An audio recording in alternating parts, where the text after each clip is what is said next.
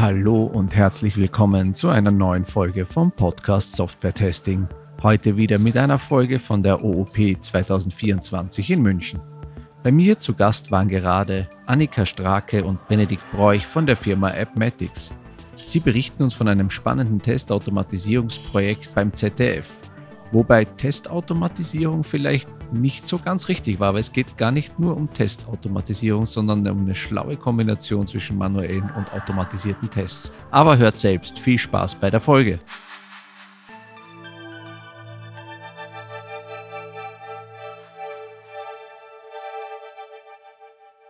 Hallo Anika, hallo Bene, schön, dass ihr da seid. Hi. Hallo. Freut mich, ihr seid hier auf der OOP.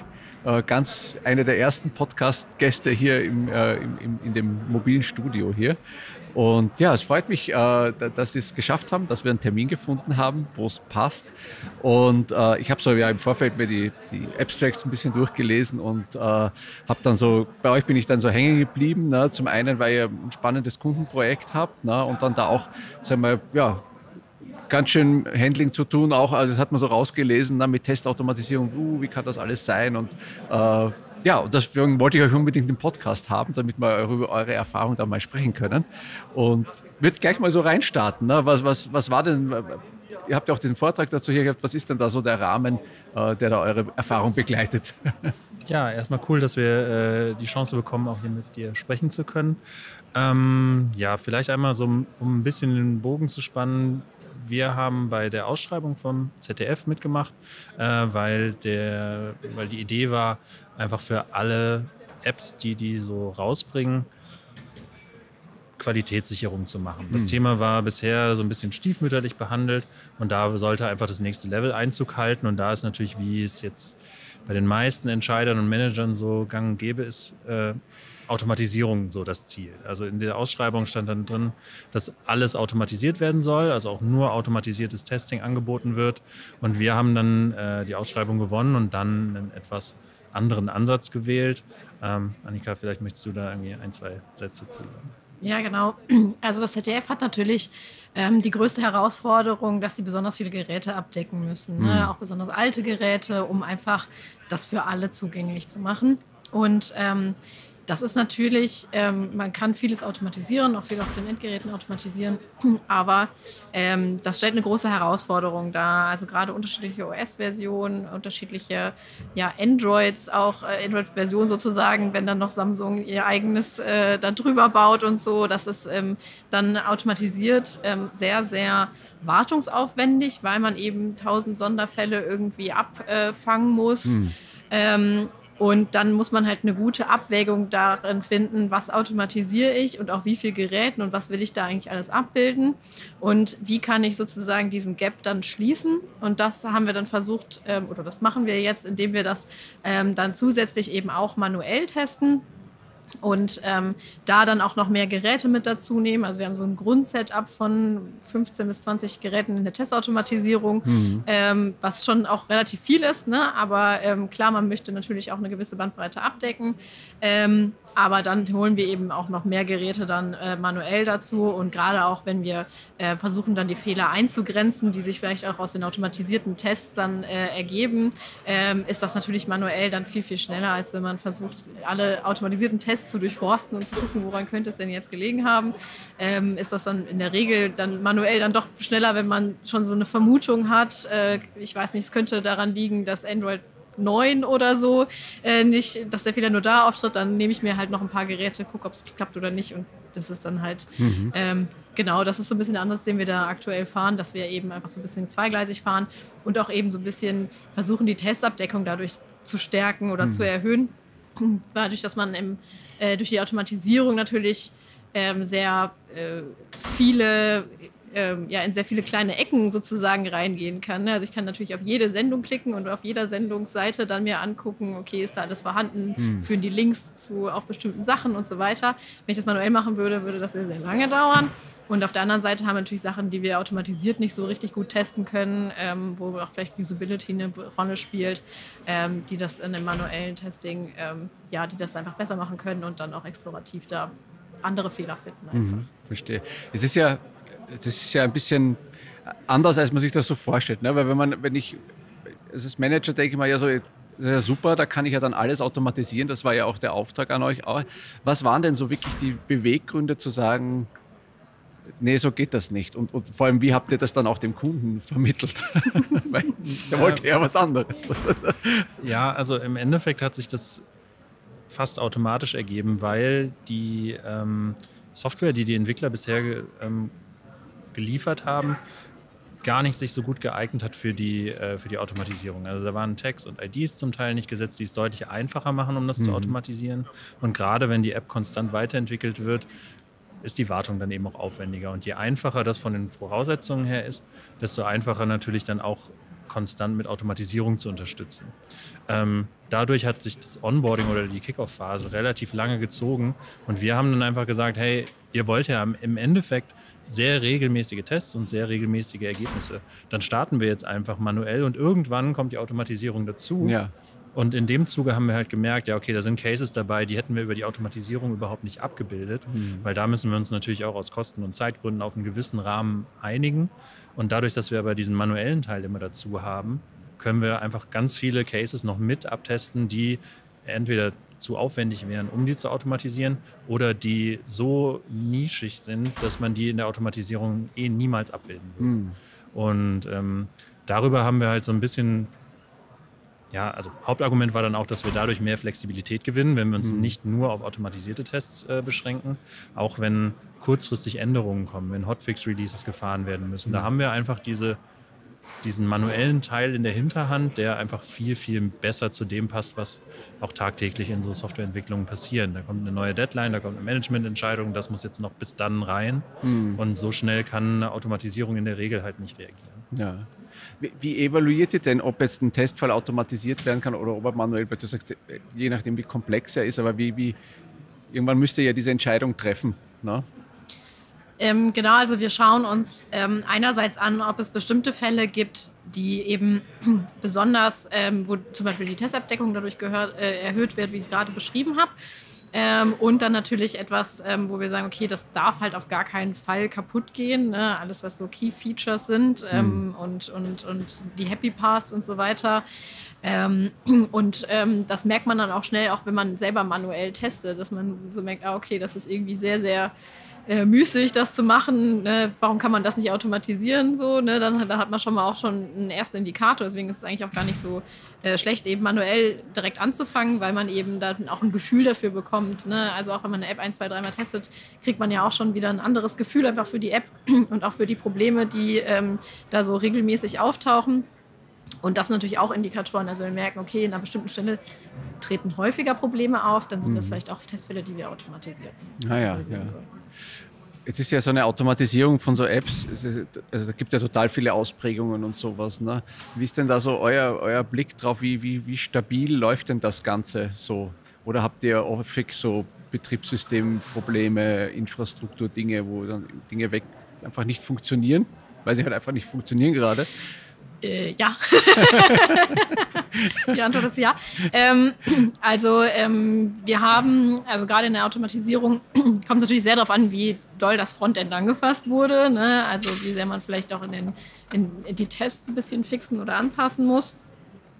Aber wir haben zum Beispiel auch gerade aktuell das Spielen bei der Testautomatisierung so viele Software-Elemente oder so viele unterschiedliche Anbieter eine Rolle, die man alle irgendwie zusammenbringen muss. Und dann gibt es ein Update für iOS und schon funktioniert dann aber das Tool, wo man automatisiert, nicht mehr mit dem neuen iOS und so.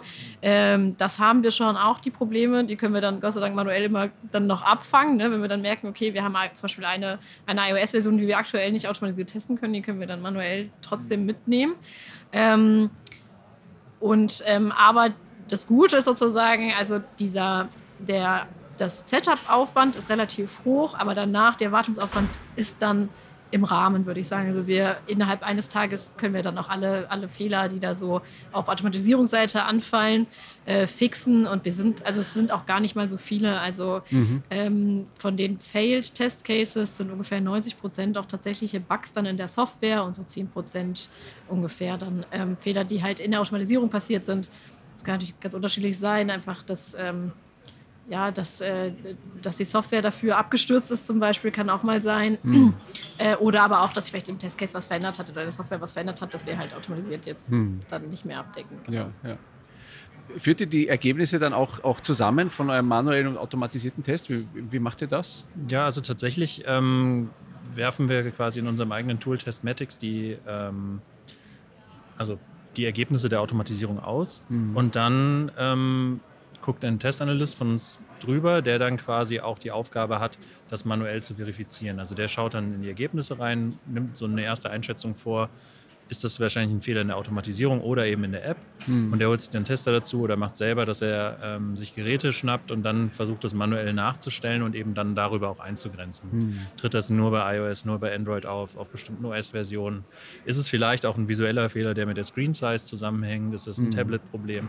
Das sind alles Sachen, die gerade bei sowas wie, nehmen wir mal die ZDF-Mediathek, natürlich eine große Rolle spielt. Wenn da irgendwas nicht richtig angezeigt wird, wenn der Vollbildmodus nicht richtig skaliert, das sind alles so Sachen, die sind auch sehr, sehr schwierig über die Automatisierung alleine zu finden. Ja. Wie ist denn so die Abdeckung? Also, oder sagen wir die Relation, ne, von, ihr habt quasi manuell begonnen mit Testautomatisierung. Also zum einen, wie ist sie generell und bleibt die stabil oder merkt ihr, da gibt es einen Trend mehr zur Automatisierung oder doch mehr zu manuellen Tests, weil es durch die Komplexität manchmal wichtiger, einfacher ist? Ja, also im Endeffekt ist es so, dass wir jetzt, glaube ich, gerade bei so 70-80% automatisierten Cases sind. Aber wir haben eigentlich auch kein Interesse daran, dass wir jetzt die manuellen Tests irgendwie runterfahren.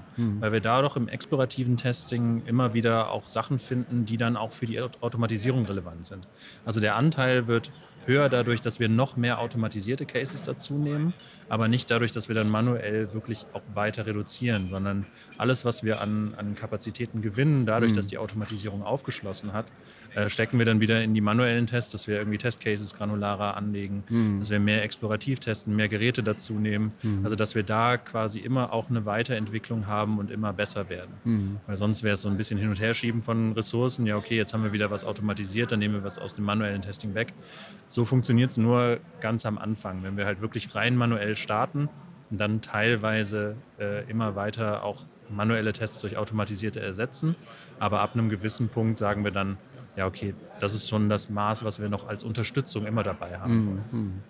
Und wie habt ihr denn diesen Feedback-Mechanismus implementiert, wenn ihr also manuell explorativ testet und da kommt so aus, das könnte was für Automatisierung sein? Macht ihr das zyklisch oder wie ist das so bei euch integriert in den Prozess? Genau, also wir testen einmal die Woche, regelmäßig auf jeden Fall und sonst nochmal auf Zuruf. Und bei uns sind alle Tester vor Ort auch. Das bedeutet also, wir sind ja kein Crowd-Test-Anbieter, sondern bei uns wird alles vor Ort, die Leute sind fest angestellt, wird vor Ort getestet und dann sind die Wege auch nicht so weit. Ne? Dann gibt man da kurz Feedback oder stellt das ein Ticketsystem ein, dass das vielleicht eine gute Idee wäre, das zu automatisieren. Dann wird das nochmal gereviewt und dann wird es gemacht oder nicht. Genau. Ja, und ich würde sagen, das Hauptargument ist halt die Kritikalität. Also wenn wir explorativ was finden, was unsere Testfälle nicht abdecken, was aber eigentlich kritisch oder Blocking-Ticket ist, wo wir sagen würden, so kann das Release gar nicht rausgehen. Das sind halt Sachen, wo wir dann genau schauen, ja, okay, ist das ein Fall, der wieder auftreten kann? Ist das nicht was wir immer mit abtesten sollten, damit sowas halt nicht durchgehen kann? Also ich glaube, Kritikalität ist eigentlich das Hauptargument, zu sagen, da machen wir jetzt noch einen zusätzlichen Case für. Ja. Oder auch Häufigkeit. Ne? Also wenn wir merken, in einem bestimmten Bereich, den wir jetzt automatisiert noch nicht so abgedeckt haben, weil der vielleicht auch nicht so zu den absoluten Hauptfeaturen gehört, wenn da immer wieder ähnliche Fehler auftreten und so, dann macht es natürlich schon Sinn, den auch mit automatisiert abzudecken. Ja.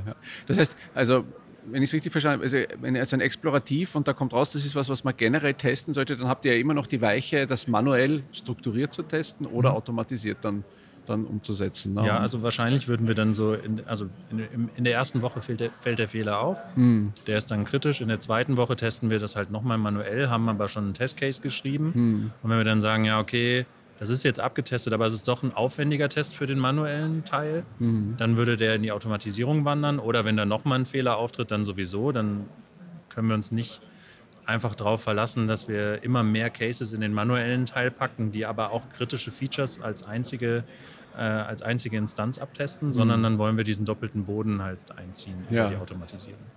Ja. Oder auch sowas, was halt manuell schwierig dann abzutesten ist, wie dieses Beispiel mit den ich weiß nicht, wie viele Sendungen die ZDF-Mediathek hat, ne? Aber dass man manuell in jede Sendung reinklickt und man merkt, okay, bei ein paar Sendungen finde ich dann immer diesen gleichen Fehler. Naja gut, dann soll ich das vielleicht mal automatisiert abdecken, weil dann kann ich ja wirklich alle einfach mit dem gleichen Test einmal abfrühstücken. Dann, ja. Da würde ich gerne mal kurz abbiegen, weil da stelle ich mir das auch mit den Testdaten schwierig vor, wie ihr damit umgeht, weil also die Mediathek so ist ja ständig anders. Ne? Da ist immer hier was dazu, dann läuft das ab, dann kommt was Neues, da gibt es neue Folgen. Also wie berücksichtigt ihr das oder habt ihr quasi da ein fixes Set, auf dem ihr arbeitet?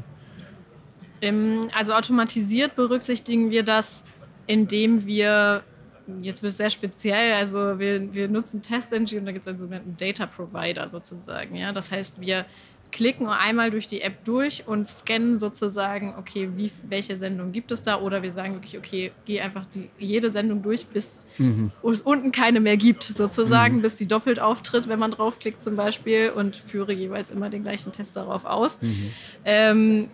Das ist so eine, ne, da muss man es natürlich sehr generalisieren, was aber ich glaube in Ordnung ist, weil man eben eigentlich die Testabdeckung erhöht und wir eben das manuelle Testing ja auch dazu noch haben. Ja. In der Automatisierung kann man natürlich keine Validierung machen, hingegen so ist der Titel, ist das Deutsch richtig oder so, oder ist das eine Rechtschreibfehler, könnte man bestimmt auch, aber ist es vielleicht nicht mehr, ist nicht mehr kostentechnisch nicht mehr zu. Ja, ist klar.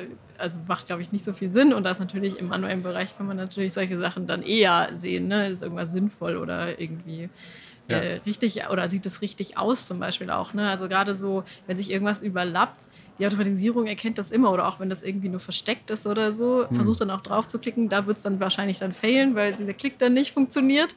Aber das sind so Sachen, die halt mit dem menschlichen Auge viel, viel schneller erkennbar sind und automatisiert theoretisch abdeckbar sind, aber ein Riesenaufwand dahinter wäre, ja. Wenn wir jetzt auf die Fehlerfindung kommen, ne? Also ihr habt ja diese 3 Bereiche, den explorativen Test, den manuellen, strukturierten, so nenne ich es jetzt einfach mal, und den automatisierten, und ihr guckt auf die Zeit, die ihr da jetzt schon gearbeitet, 1 Jahr glaube ich jetzt, ne? Also, wo ihr da so gewirkt habt. Die größten Klopper, wo habt ihr die gefunden? Es ist tatsächlich relativ verteilt, muss man sagen. Also dann geht plötzlich was im Player kaputt, wo man dann irgendwie nicht mehr das Vollbild machen kann. Irgendwelche Inhalte werden nicht geladen. Das findet dann die Automatisierung eben an den Stellen, wo das passiert. Das mit dem Player wäre eher der manuelle Teil.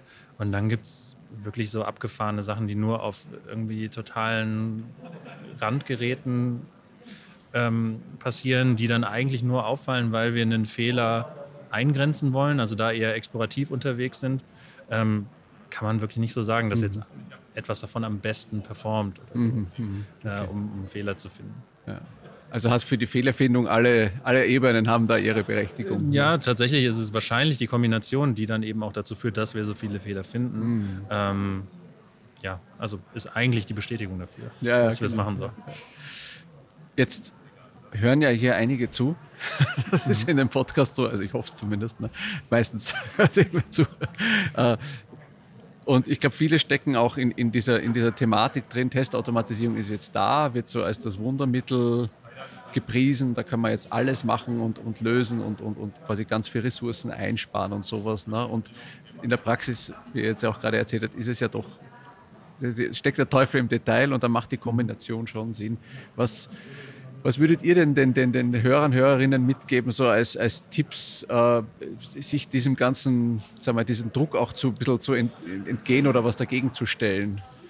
Ja, also am Ende funktioniert es wahrscheinlich am besten, wenn man schaut, okay, also oft ist ja das Setup, dass das Team das einfach mitmachen soll. Die Entwickler sollen einfach ihre automatisierten Tests schreiben und dann passt das schon irgendwie. Und das ist natürlich das muss man entsprechend priorisieren, und da muss man auch entgegen aller Deadlines etc.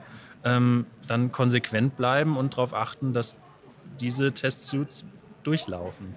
Und das, was wir da in der Realität einfach oft sehen, ist, da kommt was von der Seite rein, da ist die nächste Deadline, dann wird das Testing hinten angestellt, das muss jetzt fertig werden, dann failen plötzlich 1/3 der Tests.